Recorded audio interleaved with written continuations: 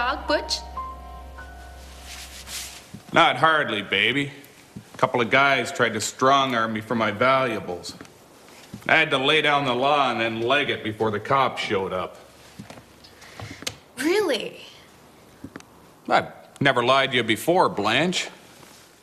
This old dog don't not never learn no new tricks. Never. 6 months ago, Sallow magazine announced it was launching a model search to find the new It Man. Everyone in the industry figured the winner was a lock, Cesario Margulies. They'd even started booking his photo shoots and press tours. Let me guess. Everything was going along smoothly till someone figured out Cesario was actually a monkey. Kidnapped from the jungle and shaved bald and sent off to finishing school. All at the whim of some mad scientist who had a bone to pick with the fashion industry on account he was born with a horrible facial disfigurement and could never have a normal relationship. No. Half monkey, half robot cyborg. Just shut up and listen, Butch. Cesario's body was found yesterday in his apartment. The cops are treating his death as suspicious. Well, maybe he just got tired of never being able to experience human emotions and feelings and unplugged himself. For Christ's sake, he wasn't a cyborg, you jackass. Fine. Play it your way.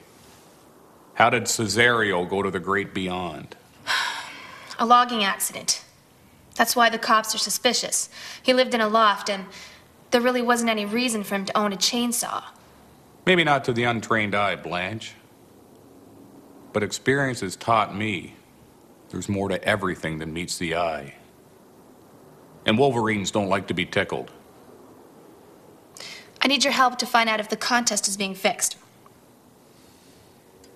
As much as I'd like to service you gratis, Blanche, the clock equals greenbacks, and old Butchie's got bills to pay. What did you have in mind?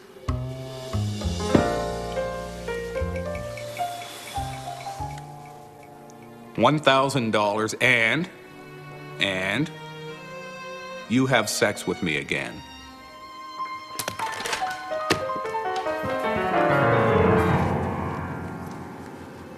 $1,200, no sex. Okay, how much you got? 300. If whatever you find makes sense in the translation and leads to a story. I figured you'd see things my way.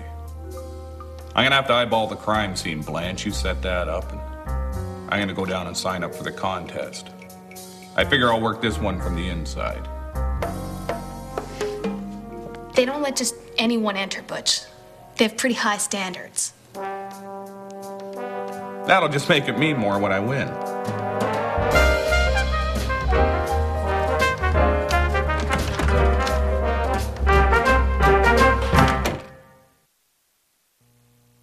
The following program deals with mature subject matter and is intended for adult audiences. Viewer discretion is advised.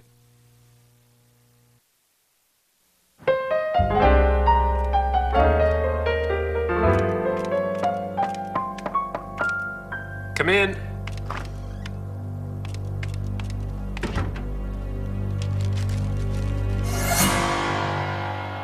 The suite.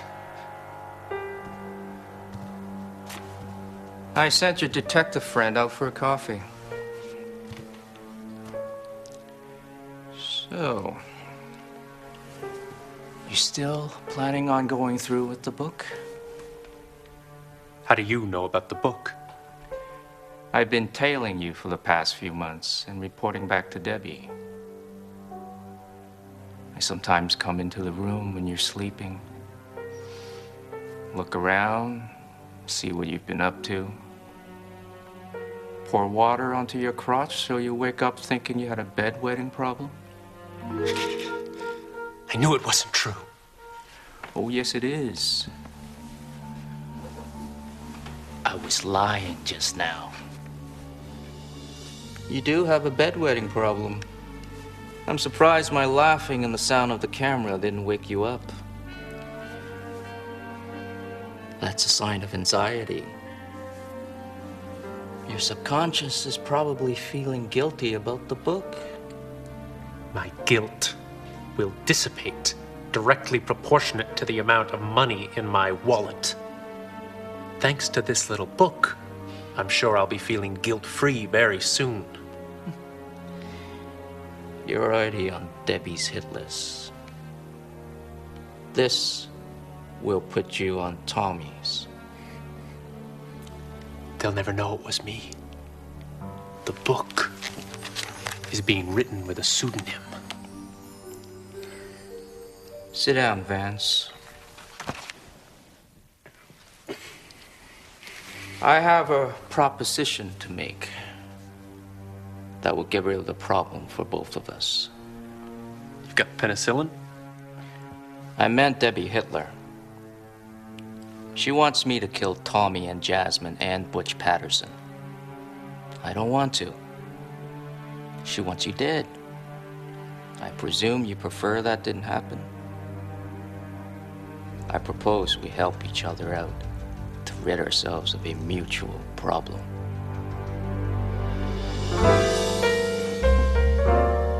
So what do you think? I can see why the crime scene made you perk up your ears and think it wasn't an accident. What'd you say it was again? Hyenas? Logging accident. That would explain the positions of the body.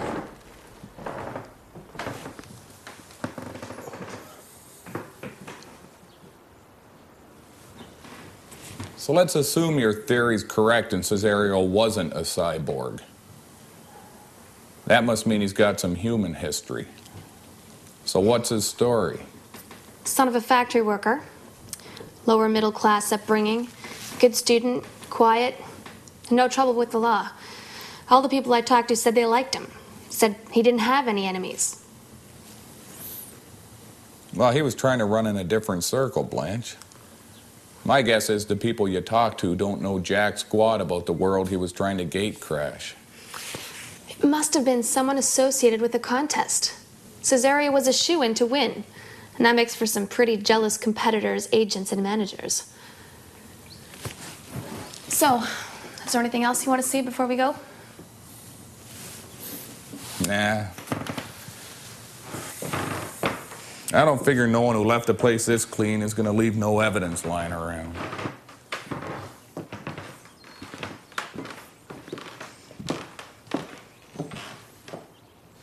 Looks like old Butchie does more prematurely than just ejaculate.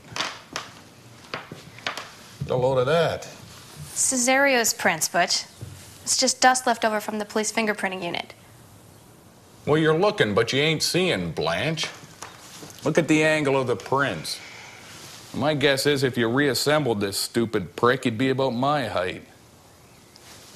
Look at the way the prints are. That must mean he was kneeling down and reaching up.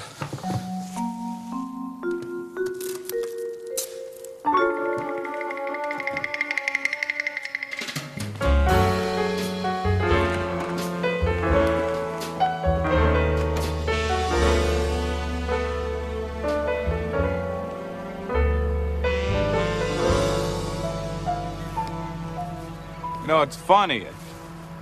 I remember it being a nicer place when I was a kid. Did you come here with your parents? I used to just come here by myself sometimes to get away from everything. Childhood was rough? I wouldn't know. And I never had one. What happened? Look, I gotta be somewhere before 6, so why don't we just see what Puzzle Boy was hiding? What do you think it is? Well, my best guess, given everything that's happened so far, it's a comprehensive instructional video on how to build your own cyborg. Oh, for Christ's sake, Butch. Ease up, Buttercup. Let old Butchie eyeball this first. I'll give you the skinny pronto.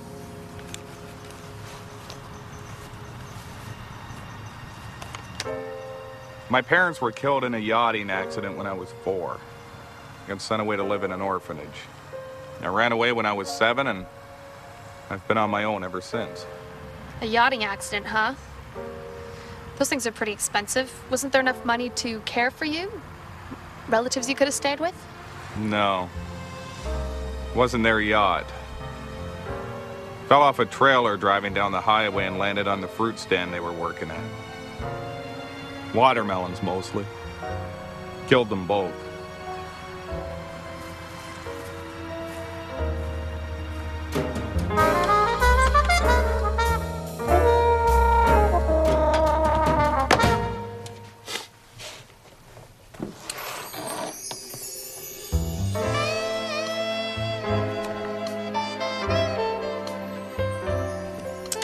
How absolutely fantastic. I didn't put in no full-on shots of my Johnson, but I ain't shy if it's important to the campaign. Just be here Saturday morning, 8 a.m. sharp. You can count on that, baby.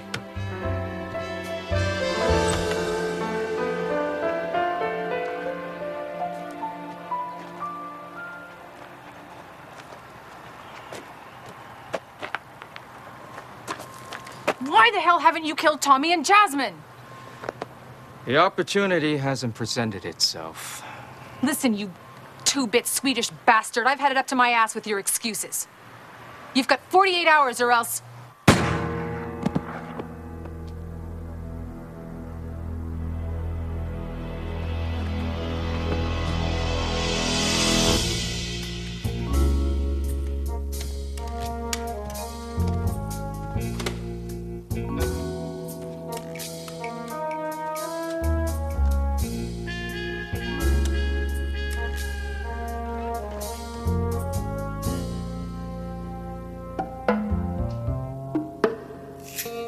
I didn't know who killed Cesario for sure, but I'd just found out why.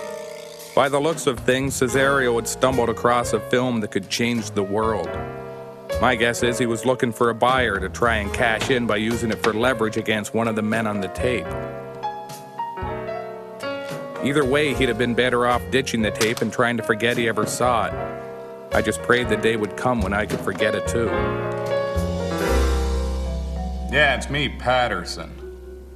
Tall, good-looking guy, always in a hat. I just figure you sometimes need reminding. Listen, call off the dogs on the beauty pageant. They're barking up the wrong tree. I watched the tape. It turned my stomach. Could only get through the first few minutes of it, but people on there got plenty of reason to try and stop anyone from ever seeing it. Meet me at my office tomorrow morning. I'll fill you in. Bring a bottle. Something big.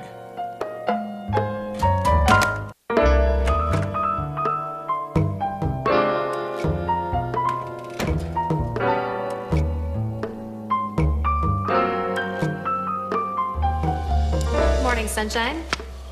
Yeah, only if you brought my bottle.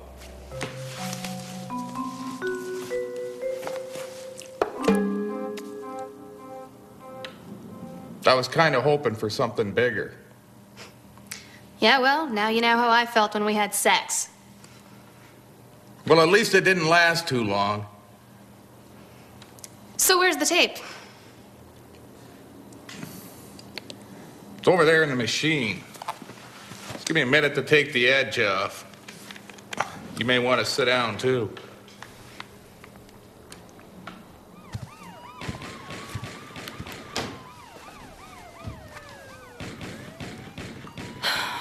Jesus, Patterson. Well, I warned you, baby. It's a movie. Well, I'm not an idiot, Blanche. Maybe you're still in shock over seeing it. I mean, it's a real movie. It's called Police Academy. It's the most horrific thing I've ever seen. I had that Gutenberg fella pegged as the killer. He's got plenty of reasons not to let people see this. Hey, where you going, Hopscotch? I've got work to do. What about my $300? You haven't even come close to earning it. If you want the money, go to the contest and find out who really killed Cesario. It starts in 1 hour. You might want to straighten up first.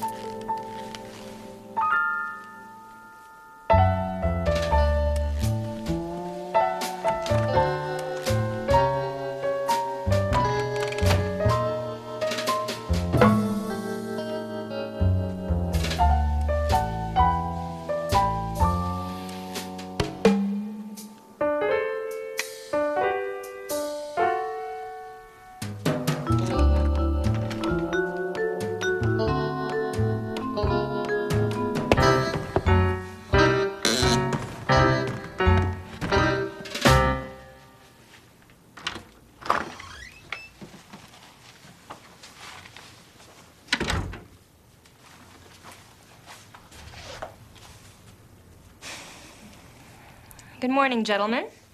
We will be bringing you in one at a time, so please have your paperwork ready. You will be interviewed and photographed, formal, beachwear, and crack house hip. The winner will be announced at the end of the week.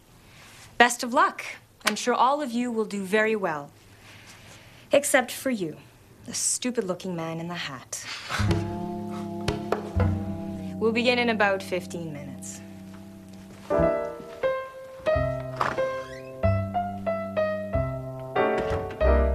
You think that's funny? I got a joke for you. What do you get when you cross a fedora with a cerebellum?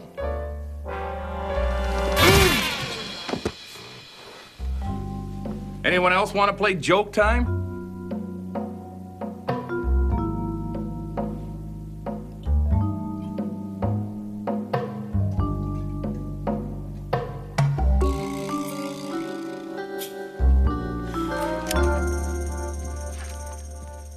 Listen here, you bunch of pricks. I ain't really here for the contest. On account I got a man's job instead. Now, up until a week ago, we all know this little dog and pony show was for the silver medal. Then the front runner ran into a few problems with the chainsaw. Now it's anybody's race. But I got 2 nights worth of horror money, says the butcher's in this here room. Now, I could use my skills as a dick to get to the skinny of what really went on. That's gonna take longer than my liver's willing to wait. So I figured I'd try and fast-track things a little bit and see if I couldn't make first call. So here's the deal. Whoever killed Cesario is gonna man up to it. Otherwise, I'm gonna start persuading you one at a time, till I get the answers I'm looking for. I think you're bluffing. I don't think you have the guts to shoot anyone.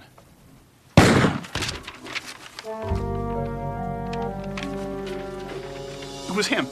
You coward! I'm not going to jail for you.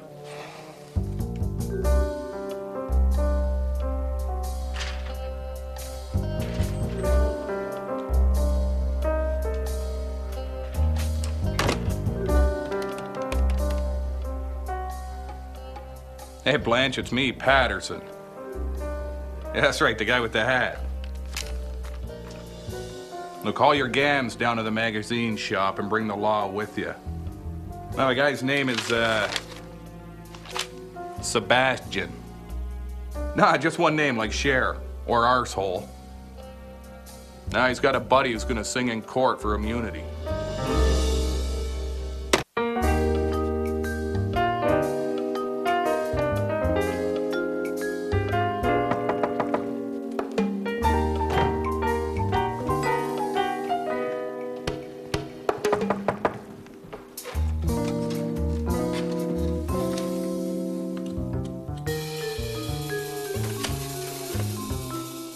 It's open.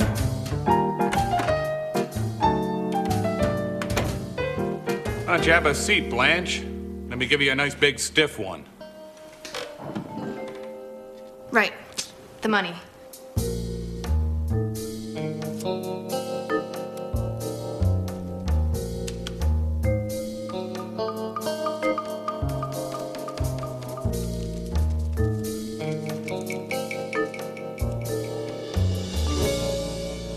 So, how did it all play out?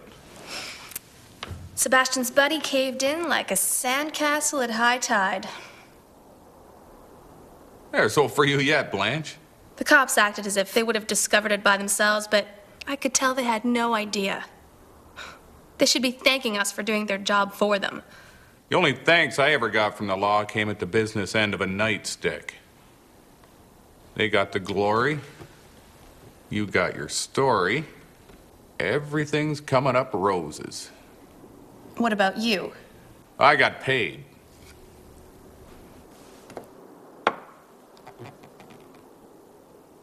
So why don't you tell me about the story you're gonna write? Don't leave out no details. Oh, Butchie's got all night. I'd love to, Butch. Just let me get my notes.